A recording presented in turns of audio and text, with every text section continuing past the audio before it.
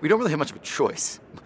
More companies need to be green today or tomorrow than there are today. In fact, we need those companies to get as green as fast as possible.